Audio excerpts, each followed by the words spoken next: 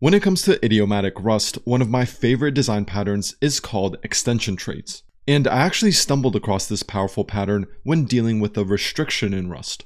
Rust has an unusual rule called the orphan rule. The orphan rule states that you cannot implement a trait defined outside of your crate on a type defined outside of your crate. In other words, you can only implement a trait for a given type if either the trait is internal to your own crate or the type is internal to your own crate. For example, you can implement an internal trait called sum on the external vector type defined in Rust standard library. Or you can implement the external debug trait defined in Rust standard library on an internal rectangle type. However, you cannot implement the debug trait on the vector type because both are external to your crate. This rule prevents conflicting trait implementations. You can imagine that the standard library has its own implementation of debug for vector. If we were allowed to define an alternative implementation, the compiler wouldn't know which implementation to use. The orphan rule eliminates this ambiguity. Now that we understand the orphan rule and why it's needed, let's dig a bit deeper into the two ways traits can be implemented without violating the orphan rule. First, we'll talk about a best practice when it comes to implementing external traits defined elsewhere on internal types you've defined. And secondly, we'll talk about the extension traits design pattern that results from the ability to implement internal traits you've defined on external types defined elsewhere. Imagine you're writing a Rust library and are exposing structs and enums as part of your public API.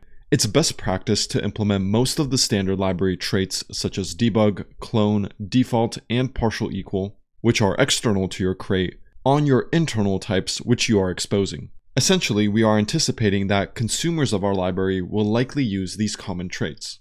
If we decide not to implement these traits, it will cause unnecessary headaches for library consumers. This is because of the orphan rule.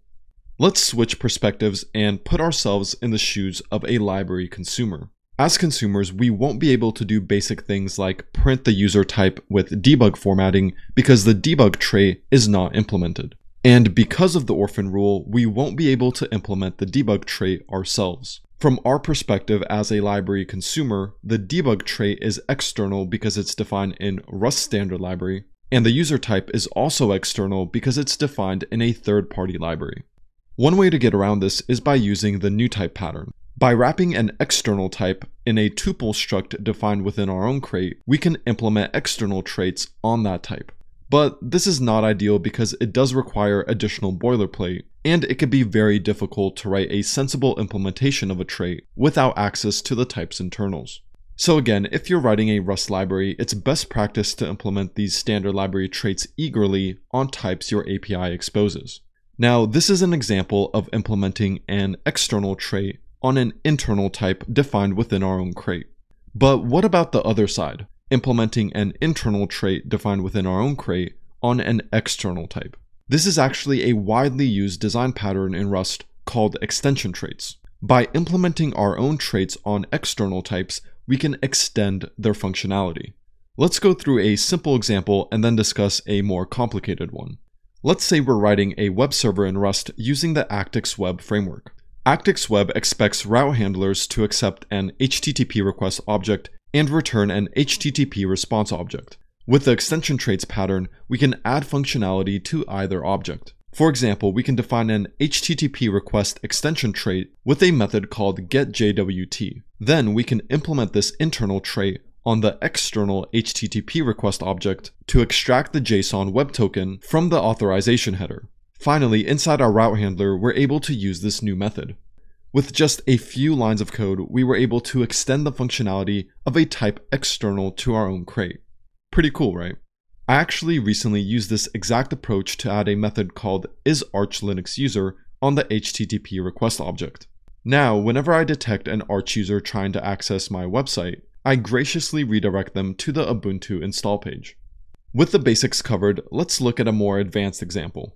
Imagine we wanted to extend the functionality of iterators by adding a method called unique, which filters out duplicate items. In this case, instead of extending the functionality of a single external struct or enum, we want to extend the functionality of all concrete types which implement the iterator trait defined in Rust standard library. The solution is a bit complicated, so let's go through it step by step.